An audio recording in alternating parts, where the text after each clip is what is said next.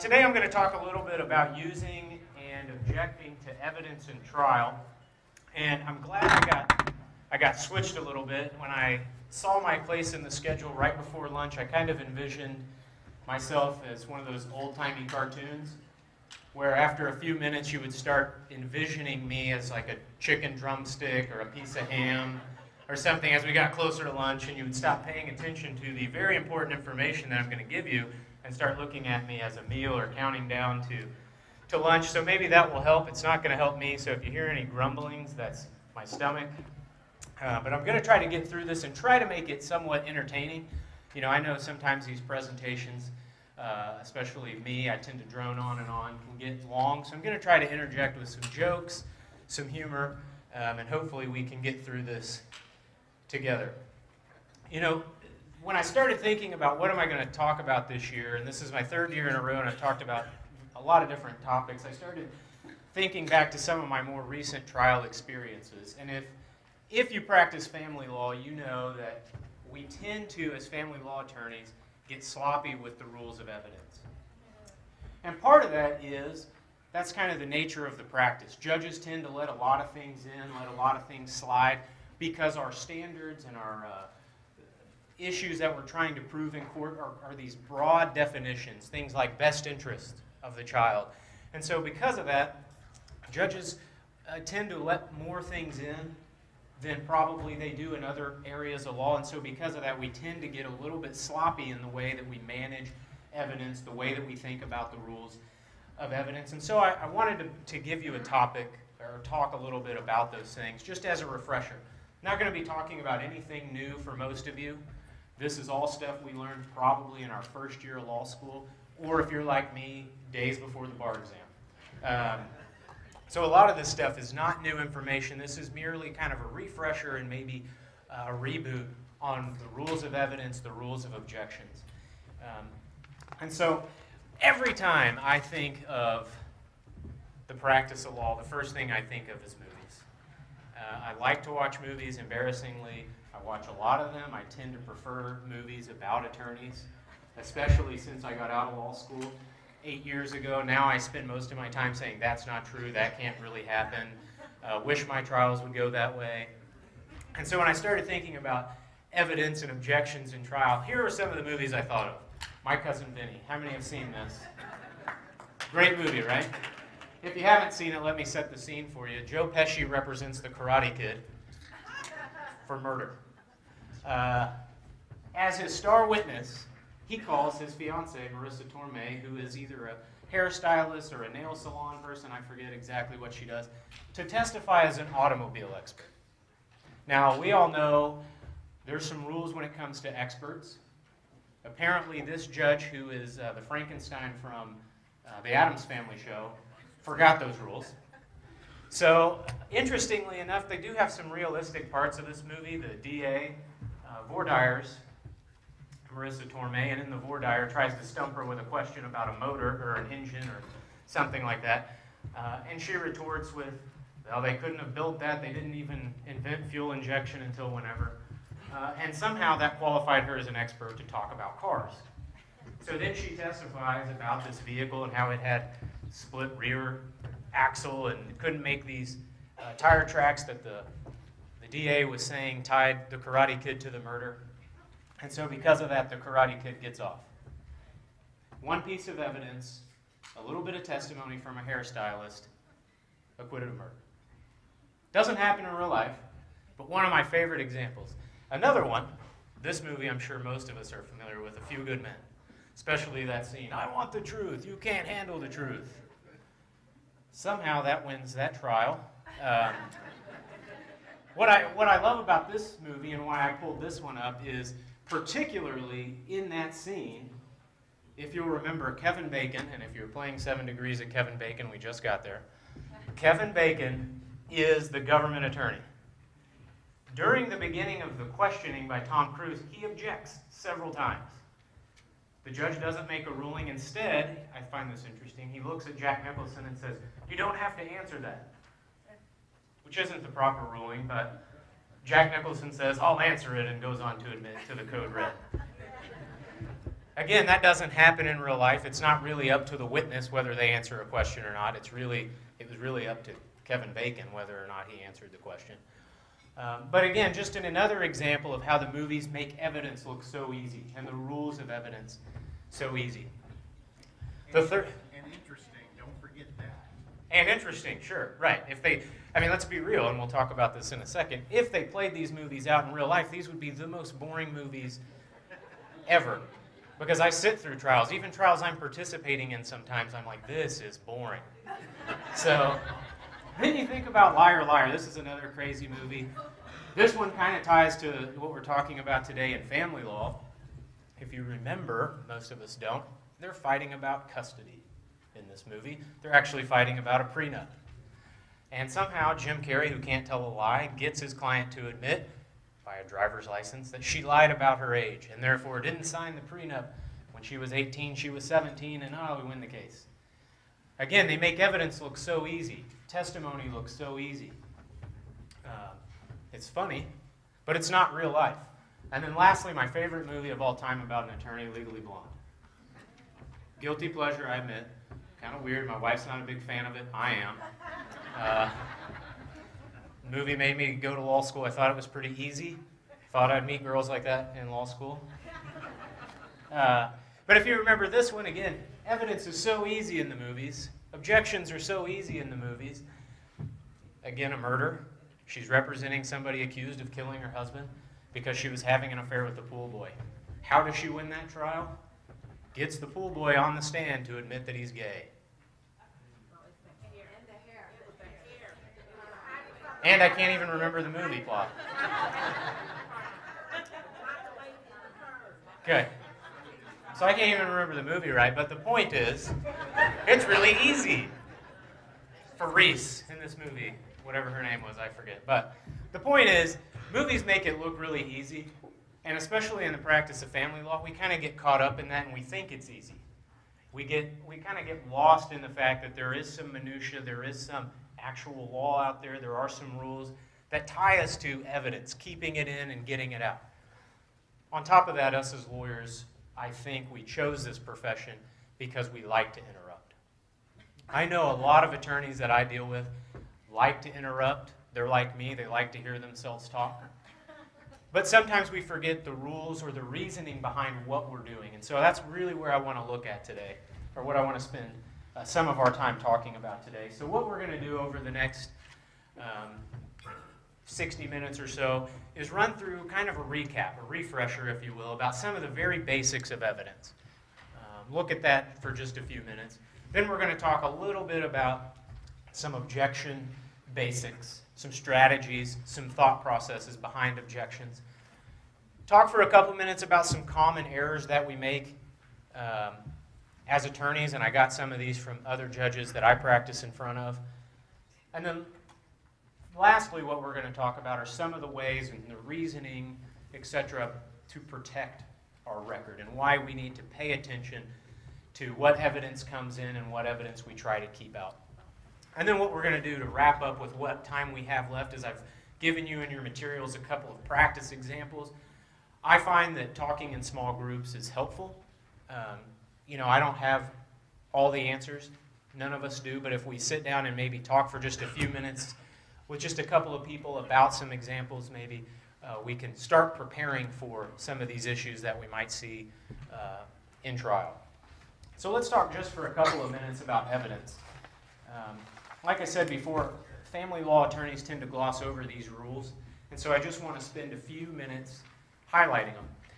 There was a quote that I found, or a line that I found, that was really resonated with me, and it was, having a working and instant knowledge of the rules of evidence is one of the most important skills a trial lawyer can have, and without it, you are significantly handicapped at the beginning of trial. And isn't that true? If you've ever been in trial and been on either side of that, you know that's true. You've made an objection, the other side didn't know how to respond, or someone objected to something you were trying to do, you didn't know how to respond. You instantly knew, if I only knew this thing, I forgot this one thing.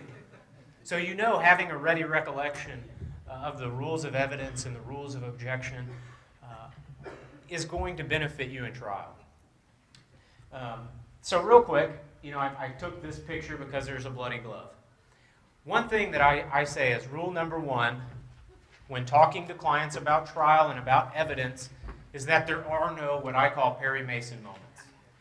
If you remember that show, again, I'm talking a lot about TV and movie, but if you remember that show, every episode ends with him getting somebody to admit to a murder or some piece of evidence that the investigator walks in during trial and gives him that gets his client off or answers the question.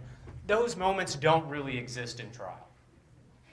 So the first thing to do is tell your client this. I could count, I could stand here today and remember tons of times where I've had clients walk in and say, here's this text message. Doesn't this mean I get sole custody? Here's this proof that my wife's having an affair. Doesn't this mean I get the house? Those moments don't really exist. And so tell your clients this up front so that they don't have an expectation that when they dig through their bank statements and they find a transaction at a casino, now all of a sudden their wife or their husband is a bad parent. Prepare them. The other sort of caveat, as we know, every rule has exceptions. There are some times where you have what I would call mini Matlock moments. Matlock's one of my favorite TV attorneys of all time. And the reason I call them mini Matlock moments is you can have those times where you get somebody to say something on the stand that they instantly regret, right? And it changes the impact of trial. Or you do have that piece of evidence that sways the judge just a little bit. May not get you all the way to where you're trying to go, but it can have some level of impact. And I'll give you one example, and I don't like to tell a lot of war stories, but this one I'm particularly fond of. I had a dad on the witness stand, and he had devised this scheme where when his child, who was 13 at the time, would be with mom in the car, he would have the child take out his cell phone and call mom, or call dad. Hit mute, put his phone upside down, and put it on his lap. Dad on the other end would start recording this phone call. The child would then provoke mom into an argument. Dad would record it, like I said, and take it to the therapist that we were using, the custody evaluator, and say, see, here's what they're doing.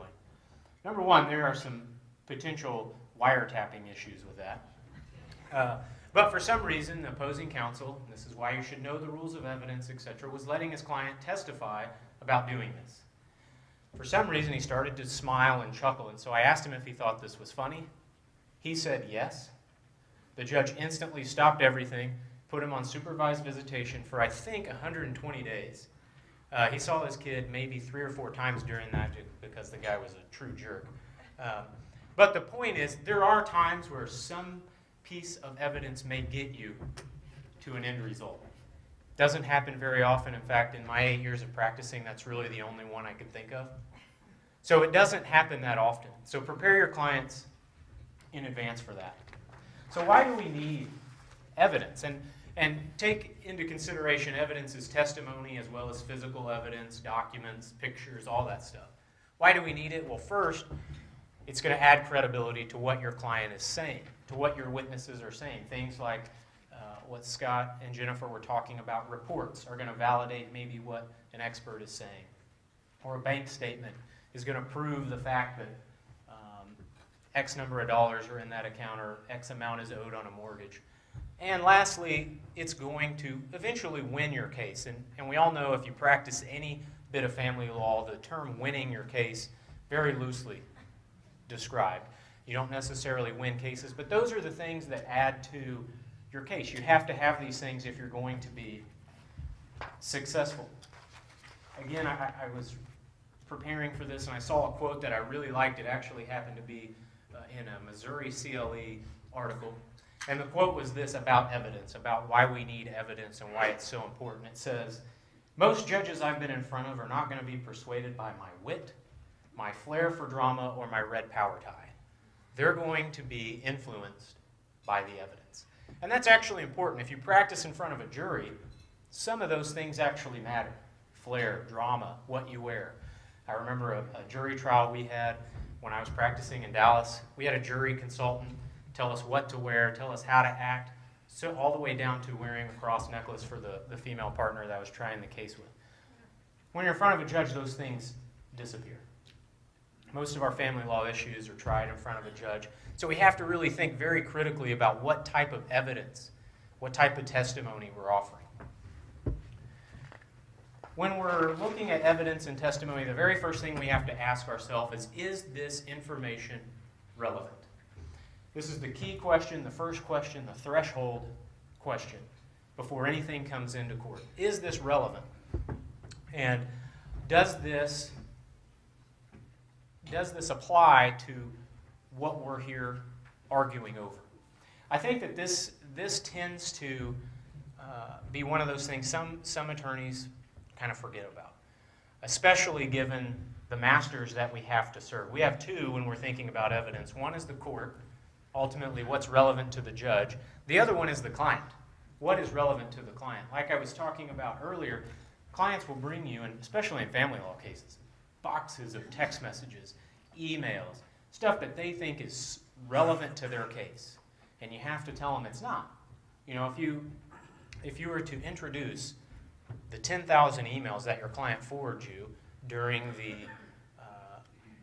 lifespan of a divorce case, the judge would look at you like you're a crazy person. Because it doesn't matter that they were arguing about what the child ate last night for dinner. He doesn't need to see an email about that or a text message. And so sometimes I think we forget, is this relevant? So how do we answer that relevancy question? The first thing is to know the elements or know what we're trying to prove. This isn't a criminal case, which we all know is with elements is really easy. You know, if you were trying to convict someone of larceny, you would know you have to prove the taking and carrying away of personal property with the intent to permanently deprive that person from that. So you know I have to prove these things. It's a little more difficult when you get into the area of family law when you're talking about best interest. Broad topic. So you have to start asking yourself, is this relevant? And the way to do that in family law is to ask the question, what is the goal of this information? What is the goal of this piece of evidence I'm trying to admit? If the answer is, I don't know, then maybe it's not relevant. And so that's really the question we need to ask ourselves, because I think we can get caught up in admitting too much evidence from time to time that's not relevant, and that bogs trials down and bogs courts down. The second issue when it comes to evidence, or the second question we have to ask is, can we authenticate this evidence? And really authentication, the definition is essentially, can we prove that this piece of information is what we say it is? This I find interesting in that a lot of lawyers that I practice with, and sometimes including myself, don't know what the foundation is that I need to present to the court in order to get a piece of evidence admitted. So what I'm going to suggest to you is spend some time and create something that has a list of common predicates and foundations. I didn't do that for you. I did that for a couple of other things that we'll talk about. But especially in advance of trial is understand what's there, what you're going to need to prove up in order to get that particular piece of evidence admitted. And a couple of the common ones that I thought about, number one are business records. Missouri has a very helpful statute like Texas did. Unfortunately, like Oklahoma, where I practice now, does not, which allows for the business record affidavit. So you don't have to get an expert on the stand to testify that this document was created in the regular course of business, and the business has a history of making these records at or near the time of the activity, et cetera, et cetera. Another common one is summaries. If you're practicing in family law, we like to use summaries a lot to summarize volumes of bank statements or maybe income information. And then lastly, the last one I kind of thought about, even though it doesn't happen very often, is audio recordings. You know, what are the steps that you have to do to prove an audio recording is accurate? Machine worked properly, I recorded it, I was a witness to this conversation, I can identify the voice. But knowing those things in advance, having some kind of a cheat sheet for you will be really helpful down the line. Another issue with authentication is knowing which things authenticate themselves. Magazines, newspapers, court documents, certified documents, all those things bypass that requirement. You don't have to worry about that, but you do have to know which ones are self-authenticating. And then the third example that I've got, the last example, is photographs. And I put this one on here because I have dealt with several attorneys who don't know the requirements to authenticate a photograph. I will almost now I shouldn't say every time, but regularly when I'm admitting a photograph, I will have an attorney object and say, he didn't take this picture. That's not a requirement to authenticate a photograph. If it were, you could never introduce a photograph that had yourself in the picture, because you can't do it unless you had a self-timer, I guess. So you have to understand these elements before you ever get into court. So the trick is, treat this like a law school exam. Unless you're like me, don't treat it like a law school exam. But study in advance. Know these things in advance. Put them in your outlines. Know what's required. It's really easy, and the funny part is if you Google some of this stuff, all that information is right there for you. There's cheat sheets, there's summaries, there's all kinds of outlines and things that will have this information for you, so it's not difficult. Just make sure you've got it. That's one of the things that that stumped me recently, and we'll talk about it a little bit, was I was trying to get some text messages admitted, and I had become sloppy and didn't really think about how am I going to authenticate this if there's an objection to these text messages. I had already thought about, okay, it's a party admission, or how I could get around some of the hearsay objections, but I hadn't thought about what if he objects to authentication? What if he says there's no way we can prove that the opposing party sent this text message? I was stumped because I hadn't thought about it in advance. In the throes of a hearing, I was already thinking about other things. So study these things in advance. It just takes a little bit of foresight and preparation, which was my last little note here.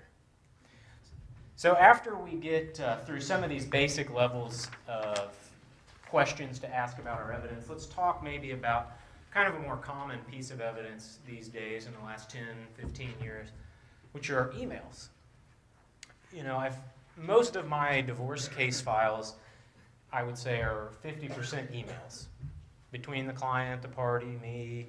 It's become our first way of communicating, especially in divorce cases and custody disputes where parties can't talk to each other. And so sometimes these emails become very relevant. The problem is automatically they have authentication issues. Like I was saying with the text message, how can we prove that the opposing party sent this? How can we prove that somebody else didn't hack into their email or pick up their cell phone and send an email? So you have to start thinking about these things in advance. There's hearsay issues. Obviously, these are out-of-court statements that we're usually trying to use to prove the truth of the matter asserted. And so you have to start thinking in advance, how am I going to get around these hearsay issues? Again, attorneys tend to get sloppy, judges tend to get sloppy, and they let all of this stuff in as admission by a party opponent, even though it may not necessarily qualify. So start thinking about some of these things in advance. The one that I've dealt with recently is allegations of after-the-fact alteration. And what I mean by that is you get those long chains of emails. I want Timmy to go to Cub Scouts. I don't agree. Well, I think he should. I don't agree. Somewhere in there they say, well, I didn't actually say that. I didn't type that. He got in there, logged in, or not logged in. When he went to reply, he went down there and deleted this and changed this wording. I didn't say you blankety blank blank or whatever. And so how are you going to address all of these issues in advance? You have to start thinking ahead of time. So what are some of those ways around these issues, especially with email? One way, depose the witness in advance. The reason that that's helpful is with trial, we tend to have to exchange evidence in advance. So if they see a particularly harmful email in your exhibit list, they're going to be able to prepare for what I'm going to say, truthfully, maybe not truthfully, about that document. Whereas in a deposition, you don't have to do those things. So you can hand them an email and say, talk to me about this email. Tell me why you sent this. Admit that you sent this. Admit that this is your email. Sorry, jumped ahead. Another way to do that is to use experts. This can get a little expensive, but experts can come in and look at the metadata from emails and tell you if it's been alterated. They can tell you potentially what IP address it was sent from, what computers it was sent from, those type of things, though that can get expensive and really be unnecessary. Probably, I keep hitting arrow, I apologize. Probably one of the easier ways to do this outside of a deposition is to have your client bring in the history, the actual emails. A lot of times nowadays, clients have email on their phone like we do. They can bring those first emails in. They can hit print on the original email as it comes through. And so they can show you a history of here's the original email I got, here's the next email, and they can show you that history versus bringing in that long string of emails. And that's where we start having to ask, is this relevant? Is this series of emails going to bog the court down? Is it really going at something important? And if it is, you can walk through those steps. And then lastly, the last way around this is agreements in advance. You can always agree with the other side. These emails are going to come in, or these pieces of evidence are going to come in. And so those are some of the ways we can get around email issues. And a lot of that stuff applies to text messaging and Facebook and those things as well. So as we kind of get to the end of talking about evidence basics, I've got just a few tips I'm going to run through real quick to make your presentation a little bit easier. Number one is use a trial notebook. I started doing this probably about 4 or 5 years ago. I use a notebook for all my documents, one for me, one for opposing counsel, one for the court, and one for the witness. It makes everything nice, neat, succinct, put together. The trick is to tab it. I once had a lawyer hand me a notebook, no tabs, just literally like 500 pages. And that was really a difficult thing for everyone. So do that. Make sure your copies are legible. These are simple tips. This is, like I said, these are not breaking any new ground today. Make sure copies are legible so that judges can read them, so witnesses can read them. Number 3, I like to pre-mark my exhibits in my notebook, and that kind of goes along with the next one, which is to make a table of contents. That way you don't have to run around every time you're trying to admit something and write in a number and move around. And if you have a table of contents, if you skip one or go out of order, it's really easy for a judge to follow. And I like to include a little checkbox on the side of every exhibit that says admitted or denied so that the judge can keep up with that, so that you can keep up with that. Relatively simple. And then really kind of the main point of this topic is really to anticipate objections and evidence issues. Don't wait till the last minute. If you do wait till the last minute, you're probably going to forget some things, miss some things. So study in advance. So now that we got a couple of evidence, a little bit of an evidence refresher, let's talk about objections. Our favorite part as being an attorney, being in trial, is objecting, interrupting. I've narrowed objections and lawyers into 2 categories. There are 2 types of lawyers when it comes to objections. There are those who do it very well, and then there is the rest of us. And I'm in the other category. I'm in the rest of us category. I'm always impressed when I walk out of trial or observe a trial or a hearing, and there's that attorney who knows all the rules, who's making smart objections, who's not just objecting to every question and every piece of evidence. They really impress you, and I'm pretty sure that's how the judges feel about them too. And so my goal has always been, and is, to move to that other category. And so how can we do that? Well, let's refresh kind of some of the rules about objections. First, there's 2 ways to object.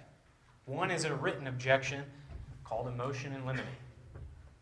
That's something, if you've heard that before, I'm sure you have. It's filed in advance of trial. Usually it's bigger issues. Exclude this expert, or exclude this entire line of testimony. And they're usually argued in advance, a ruling is made in advance of trial. The other way to object are oral objections, and these are what we're very familiar with in the heat of battle, interrupting. Objection hearsay, objection leading, objection non-responsive, those type of objections that we make in the middle of a trial. When making an objection, real quick, I have a pet peeve. The lawyer I used to work for a long time ago was very adamant about standing when you object or standing when you address the court. And so my rules when making an objection are stand, make the objection, stay standing until the court rules. Some judges don't require that. I was in trial last month, March, and had a judge tell me I don't need to stand, and it felt awkward, but I stayed sitting to make all my objections. But those are kind of my rules, not anything particular, but I think it shows a little bit of respect for the court. Sorry, I jumped that slide. there are two kinds of oral objections in court. There's the objection to the form of the question, or the objection to the substance of the evidence being offered, and that's testimony or physical evidence. When you're talking about form of the question, you're really only addressing the way that the attorney has phrased a particular question.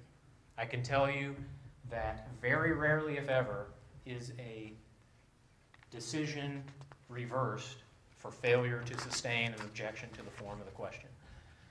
But we still do it, and they're still helpful, and we'll talk about that in just a second. But the bigger category is the second, when you're objecting to evidence or testimony, because that involves us knowing the entire area of evidence law. So why do we sometimes object to the form of the question? Well, we tend to do it because we don't like the answer that's coming, or we we want to break up maybe the rhythm. And so they still are important, even though they're probably not going to protect your record for an appeal. They still do serve a pretty important purpose. Thinking back to any experience you've had in trial, you can probably identify the three that I've listed as the most common objections in trial. Number one, hearsay, objection, hearsay. Number two is leading. And number three, relevance. Those are the three that I think I hear most often. And I think it's because these are easy ones, easy to identify. Isn't it true that objection leading? You can use relevance to just about anything. And then hearsay obviously sticks out because the answer usually starts with, she told me, or he told me. And so those things are really easy. So those are the ones we hear the most. But I want to challenge you that there are other objections out there. And there may be better objections sometimes, even when these are applicable. So let's talk for a second about other common objections, or what I consider more common. I don't know if that's the right phrase, but some objections that you might try using in trial. I've given you a handout in the paperwork there. It's an exhibit. It's essentially a list of some objections. It's not very fancy. But what happened when I got out of law school and joined the family law section of Texas, they sent me something that they called the Family Law Practice Handbook. And in it had a couple of interesting little pullouts. One of them was this thing called Handy Objections, I think is what it was called.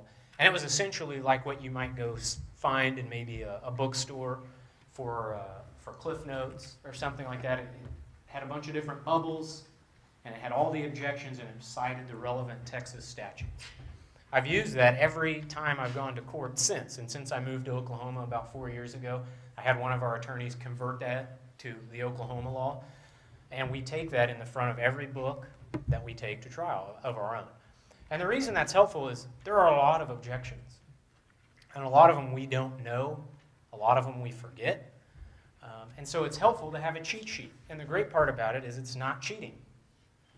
This isn't law school. We're not taking a test. We can take notes.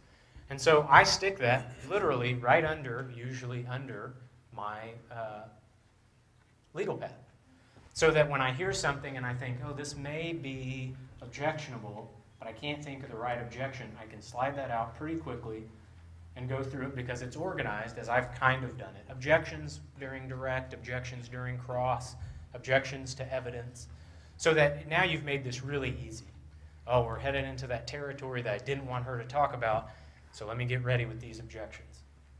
So I handed you that, and what I would say is you might find it more helpful to make that a little more user-friendly, maybe include some of the Missouri statutes or case references, something that would kind of guide you in that endeavor during trial.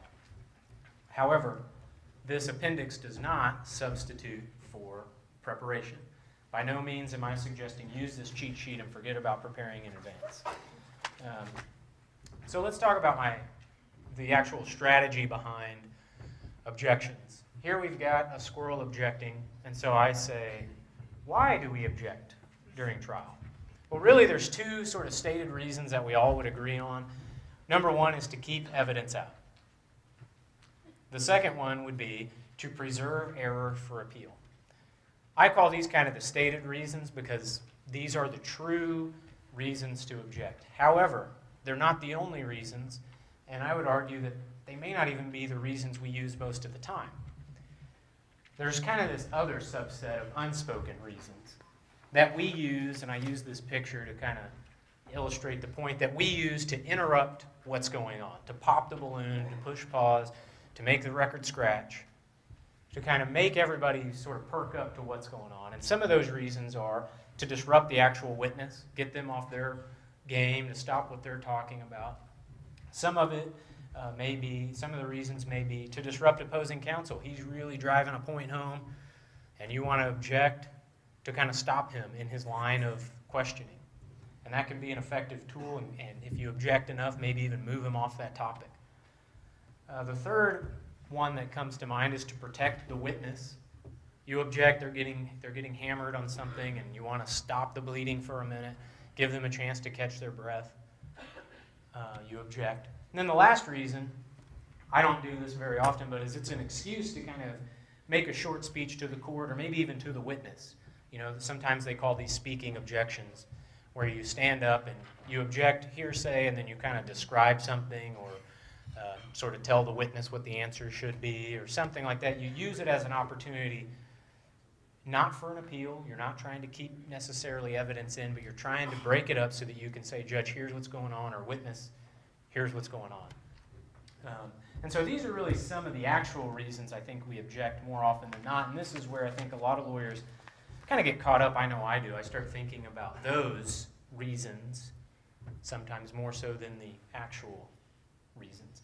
And so what we find is that there's a balancing act when making an objection. We have to balance all these interests. One is if you make too many objections, judges don't like you, other attorneys don't like you. It may be harmful to your client's case actually to object too much. Second one is it kind of brings attention to maybe some area or some information that you don't want the court to know. And then lastly, if you don't object, then there's no record for an appeal. And so really what we're trying to do is get into that little triangle where all three overlap. And that's why I kind of called this the art of interruption, because it really is an art. There's not a science. It's not always object when this, or don't object when this. It's really trying to find, and you can see there's not much ground where all three overlap. It's trying to get in that sliver of circles where you're hitting everything right on cue, right where it needs to be. So a couple of practical considerations, and I sort of lifted this, and I've given credit to the author from 30 years ago. He describes objecting and the strategy behind it as a baseball player. When should you object? He says, think baseball player. And really, he means think batter. You know, St. Louis is a baseball town. I'm a huge Cardinals fan. My dad grew up in Memphis, a huge Redbirds fan. So I appreciate baseball. I played baseball. If you haven't, when you're batting, you're getting these pitches. And so the decision when you're batting is, do I swing or do I not swing? When you're thinking about objections, you have to have that same mentality. Do I swing at this particular objection? Do I stand up and object? A lot of this stuff has to happen. We have to process this information in seconds. Is this worth objecting to? What are the risks? What are the benefits? But really is to think, do I need to swing at every pitch? You don't. There may be some things that are objectionable that you don't need to object to. And his analogy to that is, you don't even have to swing at all the strikes. So there may be, I deal with a particular attorney in Tulsa who objects to any question that even sounds leading. Even if it's, is your name Mary? Objection leading. It's your witness, so you can't ask leading questions. You have to start asking yourself, is that worth it? Is it worth me objecting to this particular objectionable question? And unfortunately, these are hard decisions to make, but you have to swing to get a hit. Cheesy analogy, I know, baseball and objections, but really that's the thought process that has to go into it. You have to have some kind of strategy and some kind of rationale when you're making objections. Objecting just to object is not going to get you very far, and failing to object is not going to get you very far. So really, it's a balancing act. Some of the things we have to consider when deciding to make an objection, or some of the things that I would suggest doing in advance, is number one, know your judge. Some judges, in fact, I used to practice in front of a judge who made objections for you. If he heard something that he didn't think should have come in or should be coming in as evidence, he would make the objection for you, even if I didn't have a problem with it. And so know your judge, know their style, know what they like, know kind of what things that they tend to do, what are their tendencies with hearsay. You know, I know a lot of judges in family law settings particularly who kind of gloss over that hearsay rule under the guise of best interests of the children. So know your judge. Second is know your opponent. Is this the kind of lawyer who's going to object to everything? Is this the kind of lawyer who's going to be prepared for my objections? So that way you can prepare accordingly. The next consideration is know your witness and prepare that witness. Tell them how the process of objecting goes. Tell them, you know, when you know the topic or a particular topic's coming up, maybe it's a history of abuse. Hey, there's going to be some ugly questions here. I'm going to try to object, try to protect you on these things. So don't answer the question until the judge makes a ruling. And then lastly is know your case. Know what's important to your case. If you're arguing over custody, maybe it's not relevant that your guy makes X number of dollars a year, or that your client has been a stay-at-home mom for so long, or whatever the issues are. But know your case. Know what's important and what's not. So there are a couple of problems with objections, specifically to the state of Missouri, and even though I say that, it really is every state. They have to be specific, which is certainly not a lawyer's norm in court. Our norm is to say objection leading, objection hearsay, objection relevance. Well, unfortunately, the appellate courts in Missouri, and I couldn't necessarily find a Supreme Court case that said this, but I did find this citation several times, says you have to state the particular grounds to preserve your objection. And what they described was, rather than saying objection hearsay, you have to say objection hearsay, and here's why it is hearsay. So know that, because the court requires it. It has to be specific enough to inform the court of what you're objecting to and the particular basis for that objections. And they have said general objections are not good enough on appeal when going back to review it. But, and let me give you some examples here that this court actually used, and there's the citation if you're curious. But there's always a caveat to every rule. And in fact, several courts have come back in and said, this is the rule, but if it's kind of clear enough to us, general objections are okay. So my tip is make them as specific as you can, understanding that as long as the record is pretty well spoken for the reason you're objecting, it's probably going to be okay. I do have a few objection tips. Number one is file objections in advance. We talked about the motion in limine. If there are big issues, go ahead and file those. Get a ruling on them. Remember, you do still have to make an objection at the time of trial. File a trial brief. I see other attorneys do this. I don't do this as often. If they see a particular line of questioning, the one that I see sometimes regularly is something of a history of abuse from a prior relationship, submitting a trial brief that says, Judge, you shouldn't hear any of this. Essentially, it's a motion in limine that they just don't argue in advance. Number two is, like I mentioned before, sort of anticipate your objections, not just ones you're going to make to their evidence, but potential objections that they're going to make to yours, so that you can be prepared for trial. And then take a cheat sheet. I gave you that one, maybe tweak that just a little bit. But take a cheat sheet, and then, like we just talked about, be specific in your objection, and as much as you can, try to avoid those general objections. So those are some basics on evidence, some refreshers on the rules of objecting and some of the strategies behind it. So I went around and asked some of the judges that I'm in front of pretty regularly, what are some of the common errors that you see when it comes to evidence and objections? And the response I got, the first one kind of surprised me, because it's one I do a lot, which is agreements in advance. A lot of judges, I had several tell me, I find it interesting that these lawyers are agreeing to allow evidence in that's bad for their case. Evidence that shouldn't be able to come in otherwise. And so some of those are regarding experts. Yeah, your expert can testify, even though maybe they shouldn't be able to. And then, like I said before, some bad evidence. You've got this string of emails or maybe some damaging business records or account statements or something, but agreeing to allow those things in advance may put you at a disadvantage right off the bat. The second one that I kind of identified with more a little bit, or was worried myself, is a failure to object. They said, some of the judges I talked to, a lot of times I want to reach over and say object. And I told you I had a judge who does that.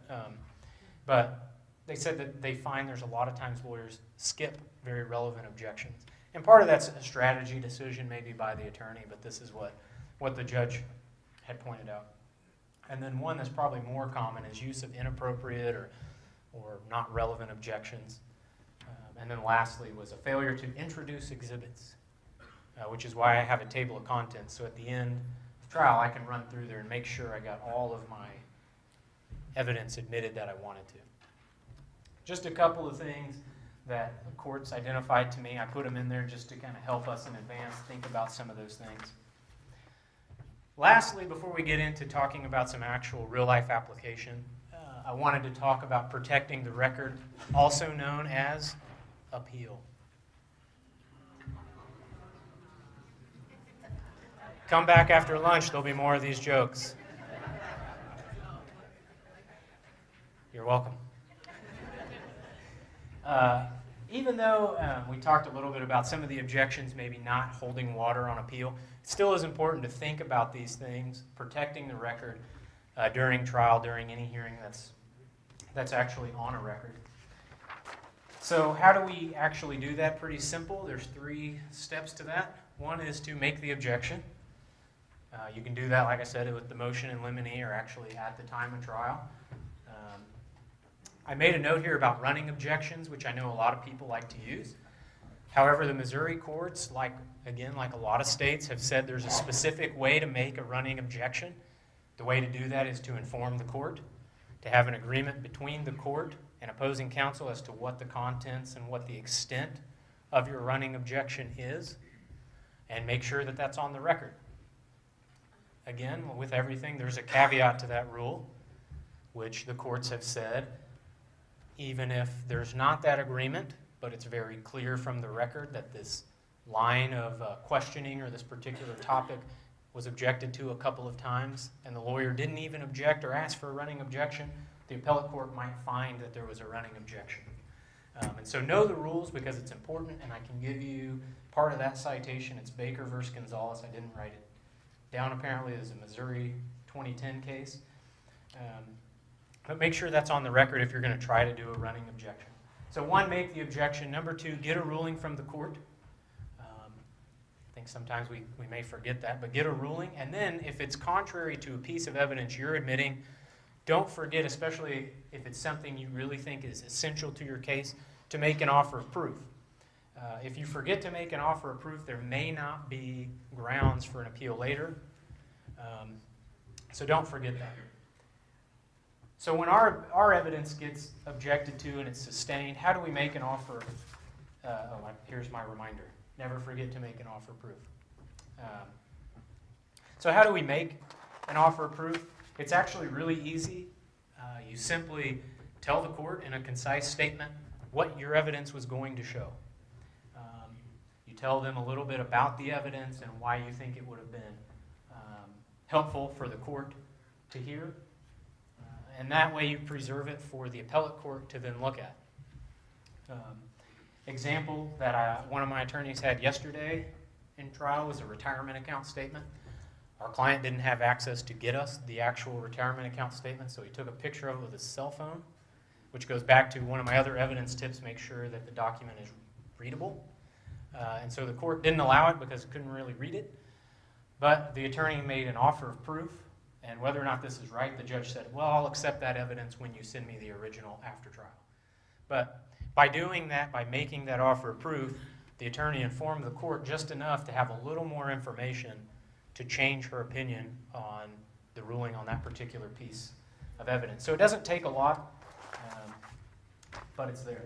And then lastly, when it comes to objections, depending on the situation, don't forget to ask for a motion to strike. I don't see this happen very often. There aren't maybe a lot of examples where this is really applicable in family law cases, but it can come up when you make an objection or when an objection is sustained and the witness continues to talk. If you're trying to keep it out of the record, obviously it's really hard to unring a bell for a judge who heard it, but it may be important for the appellate record to have that answer stricken. Maybe they started talking before you made an objection that was sustained. And then my favorite, the volunteered statement, where there's a lapse, there's a little bit of silence, and the court interjects, or the witness starts to interject. And then when you get a non-responsive answer. So what I want to do now, which I think I've got 20 minutes or so, I'm going to 10:40. Matt? Yes. 10:25. Well, we switched with Allison, so I think we're going to 10:40. Okay. 10:40? Okay. So what we've got here is I've got a couple of examples, so we're going to spend the last 15 minutes or so here and talk in groups, and what I would suggest maybe just 4, 5, 6, 8 of you turn together. But let's take a look real quick at the examples that I gave you, and this is really just to have some discussion, something to break the norm of just listening to me ramble on. A couple of examples from family law cases, and they should be in your packet marked as practice exercise 1 and 2. The first one is a text message exchange. It's kind of brief. There's a couple of text messages. But in essence, what we're doing here, we're looking at introducing this evidence to show a denial of visitation. And I don't know exactly the Missouri law, but Oklahoma, if somebody denies visitation, you're entitled to make-up time, you're entitled to attorney's fees. We can have trials just on denied visitation.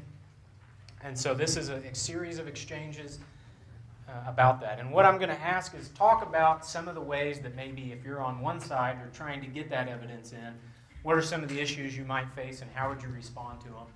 And then on the other side, if you're trying to keep that evidence out, what are some of the things that you would object to? What are some of the things, let me jump to this slide, some of the things that can keep it out. So what I want to look at is, what are some of the things we can do to get it in, other witnesses, maybe some ways that the court might validate this information, and then what are some of the objections that we can make.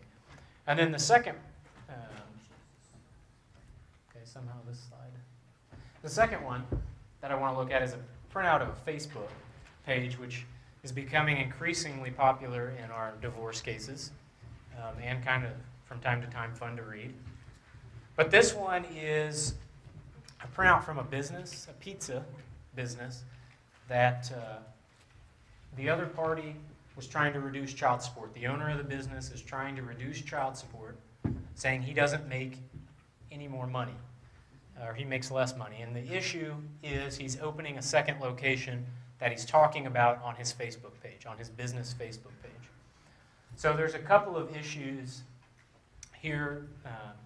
Maybe the opposing counsel objects to authenticity. How do we know he typed this Facebook message? How can we attribute this to him? He says he doesn't even operate the account. Maybe his wife does, or a manager. And so for discussion, maybe let's talk about, are these Facebook printouts even relevant? Are they relevant to show that his income has changed one way or the other? And if they are, can we authenticate them enough to get them admitted into evidence? And then lastly, what are some other objections outside of authentication that we could use? So if we could, let's just take a few minutes and huddle up with each other for, I don't know, maybe 10 minutes and just talk about some of those things. And I'll kind of walk around if you have questions or want to talk about particular issues. And then we'll gather back right at the end. And we'll just spend the next couple minutes talking about these things. But before we do, a couple of things I wanted to talk about that were in the presentation that a couple of people brought up. Number one is that I talked about the running objection. You may be more familiar with the term continuing objection. They are the same thing. So if that kind of threw you for a loop. And then another example that someone mentioned was an example of a pro se litigant talking a lot about what a child had told her and repeatedly making objections that it was hearsay, and the judge continuing to deny those, though it was very obvious it was hearsay. At some point, another attorney, I think it was a GAL, leaned over and said, "You know why he's doing this? The judge is letting all this in so that she has no basis for appeal." So sometimes judges may not act exactly according to the law, and so just be aware of that. That may throw you for a loop. I mean, it was clear this witness was saying, "My daughter told me, my daughter told me, my daughter said," continuing to object and then being denied. But it turned out it was for good cause. It eliminated any way that this lady could raise an objection or argue with what the court had done because he had heard it all. And I think sometimes that's what makes us a little bit, and I say lazy, I don't really mean lazy, but we tend to kind of be more relaxed about the rules of evidence because judges in family law situations are sometimes as well. So real quick, I just want to hit on these two examples, talk about a couple of things. With the text message and really with Facebook, emails, etc., when you're going to prove authenticity, which is oftentimes a question, you may not be able to say we have proof that opposing party typed this text message and sent it. That's a very common issue. What we have found is that if you look to the federal rules, 901, I believe it's B4, says you can authenticate evidence by distinctive characteristics and the like. And there have been several cases from the federal level that have said, with email, you might need something more than just "this came from johnsmith@gmail.com." And the way you can get there is look at the context of the message, look at maybe some of the back and forth, similar to maybe the reply doctrine that's used with letters. Look at some of the other characteristics within the email. Maybe there's a signature. In fact, there's a case out of South Dakota or North Dakota wherein the mom on her text message had an automatic signature on every text message, and it was distinct to her phone only. And the judge said, "That's enough to tell me it came from her." So with text messages and the like, think outside the box in ways to prove that this came from someone. You don't have to have a person saying, "I saw her type that text message," or I saw him sitting there inputting this stuff into Facebook. We know it came from him. You can take this as authentic because of the context. And the same rule kind of applies with that Facebook printout that I gave you. If you read through all of that, and I'm sure you didn't, and you don't really have a reason to, but most telling to the judge in that case was a slide on the back page, or a picture on the back page, which was the party's new wife. And she had written, "Look what Travis bought for me," or something like that. So it became very apparent that he knew the contents of the Facebook page. His wife was operating it, talking about their business. They had just purchased a new facility, and the court used this to say, "You can afford this type of second location for your business." Most businesses that are growing means income is growing. I'm not going to believe that you went from $10,000 a month in March, true story, to $2,000 a month in August. And if you did, it's because you're paying for stuff like this. And so all I would say is, in advance, start thinking in advance about these issues if they come up in your case, be it a civil case, a family law case, a criminal case. There are other ways to introduce this type of evidence in particular. And the other side of it is when you're looking at keeping this evidence out, think of the ways that you can object to this type of evidence. Maybe it's hearsay and there's not an exception. Or maybe there's some other foundational issue that you could raise to keep this evidence out.